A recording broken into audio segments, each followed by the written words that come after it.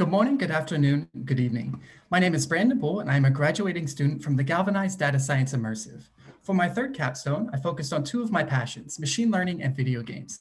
Specifically, the area of machine learning I chose is reinforcement learning, and the name of the game is Rocket League. This was some of the most fun I've ever had working on a one-week project, and there's a lot I'd like to cover. So first, a bit on the background and motivation. Rocket League is a competitive online video game developed by Psyonix and released in 2015. In it, two teams of three play a game of soccer, but instead of using their feet to kick a ball, everyone is driving around in cars with rocket engines attached to the back. In October 2020, the game transitioned to a free-to-play model, meaning anyone can download and play the game for free. This move brought the average concurrent users from around 100,000 to over 1.5 million. But even before that, the competitive esports scene attracted major sponsors like Renault, Red Bull, BMW, Puma, Microsoft, and AT&T. Rocket League has also had its championship series air on ESPN. Before joining this course, I was ranked in the top 1.6% of Rocket League players worldwide. The game for me is as much fun to play as it is to talk about, so let's dive in. This project was meant to build on the work I did for my previous capstones. For my first project, I scraped an online database of over 14 million replay files, stored that data in a local database, then I filtered, verified, and cleaned the data before performing statistical tests to determine if a particular game mechanic could be exploited to increase the probability of a win.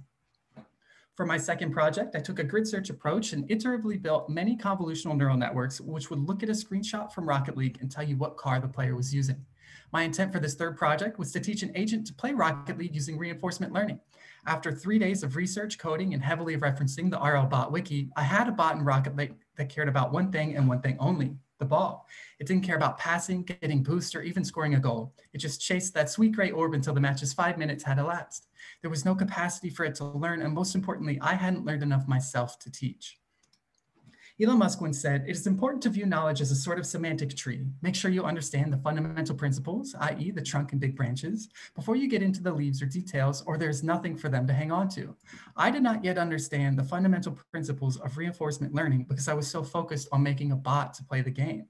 So with that in mind, it was time to get back to basics. I used Python 3 with a slight use of NumPy to make a text-based soccer game, which served as an environment in which a Q-learning agent could learn, play, and be rewarded. The game takes place on a grid system with a player, a ball, and two goals. The location of the player and ball combined make a discrete state. The player may move one space at a time: up, left, down, or right. If the player moves into a square the ball occupies, the ball is kicked one square over in the direction the player traveled. And just like in Rocket League, if the player kicks the ball into the wall, it will bounce off and land behind them.